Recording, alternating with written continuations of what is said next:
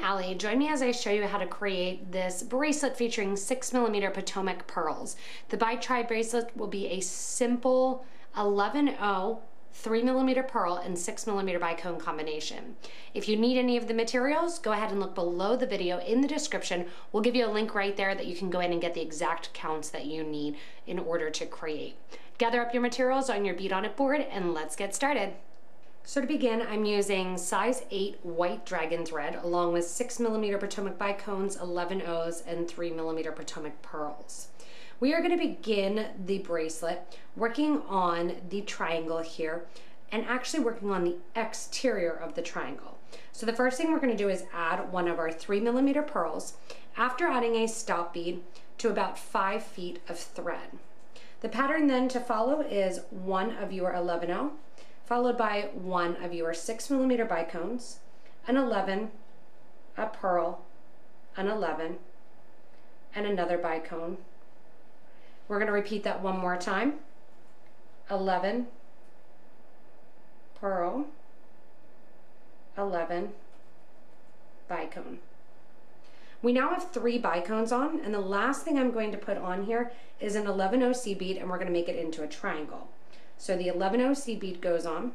I take those beads that are already on my strand, and I'm going to sew through that first pearl, starting at the stop bead, not sewing through the stop bead, just starting there, and going through that pearl 11 6mm bicone, and then bringing my needle and thread through. This creates that first little triangle. From here, we're going to pull those bicones even closer by adding one 11/0, skipping over the C bead pearl section, and sewing into the next available 6mm bicone. Give a nice tight pull and you'll see that pearl and those C beads kind of pop towards the outer edge. 11/0, skip over that next section of 3 beads into the next bicones and pop that together closer. Once again, 11/0, skip over and through that bicone. When you do that, it brings the bicones right there into that triangle, hence the Bi-Tri name. From here, we're going to get to the outer edge in order to get ready to add our next component on. So our next component is going to be added along the triangle here, and we are going to start with our pearl and basically add to the outside of our bicone. So the next thing we're going to do is sew through our beads all the way over until we're coming out through that next bicone bead. Once you're out that next bicone, which is going to be directly across from that stop bead, we're going to add some seed beads and our next pearl. The next group of beads we're going to add are 1 and 2 11/0s, followed by 1 pearl, and then 2 more 11/0s.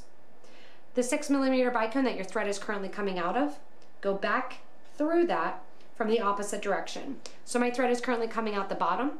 I add those 5 beads, and now I take my thread and needle through the top of that bicone. That seed bead and pearl collection is just going to sit right on the top there. Go ahead and sew through the first 2 seed beads as well as the pearl. Let your thread exit and tighten it up so you don't see any extra thread remaining. That is our first of many components as we go along and create the bracelet. From here, we're back to our starter where we added 1 pearl originally, and we're going to continue adding on more units. After coming out of that pearl bead here, you can see that I've added the same thing that I did to the original collection.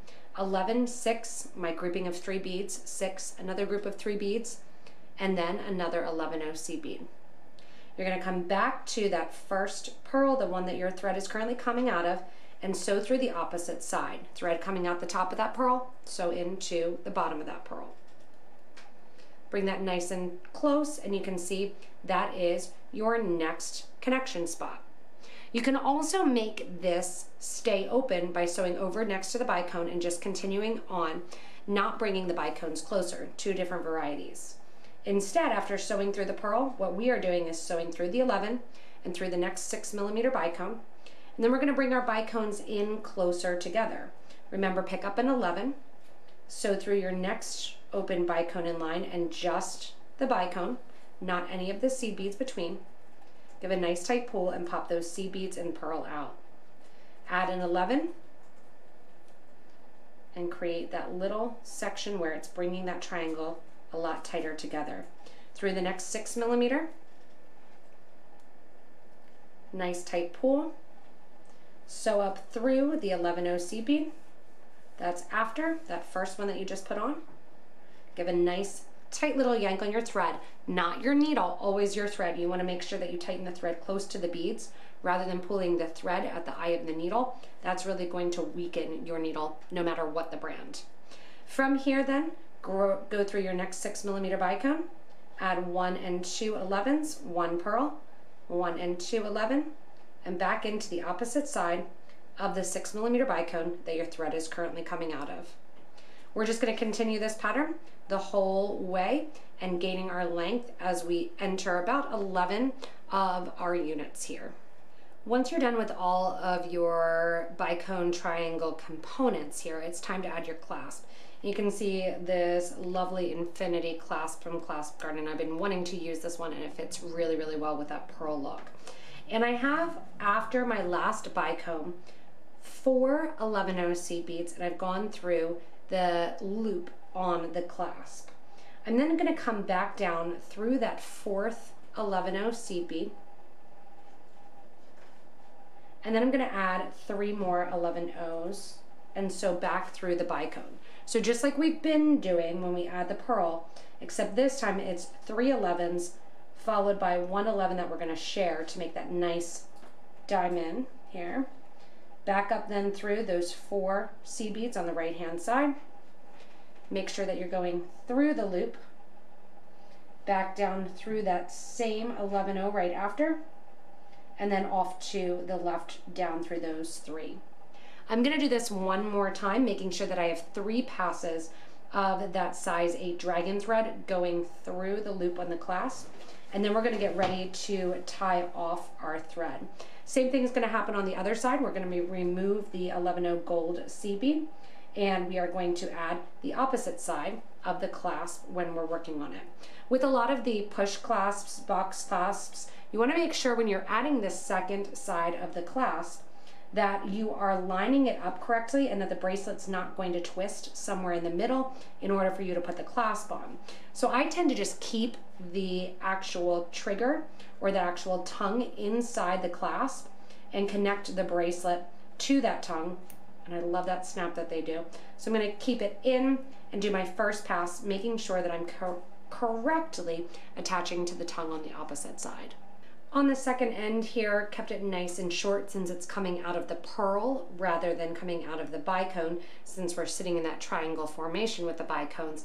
You can see how nice that clasp goes with the look and how easy and simple this design is.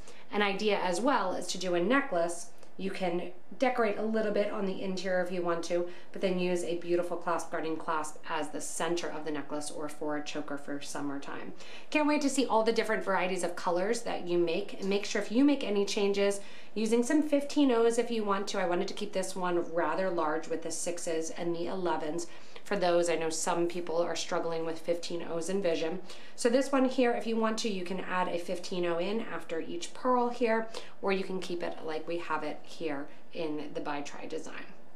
Thanks so much for joining me, and I hope that this bracelet really inspired you and can offer some creative insight into how you can design with very few products that you probably already have on hand.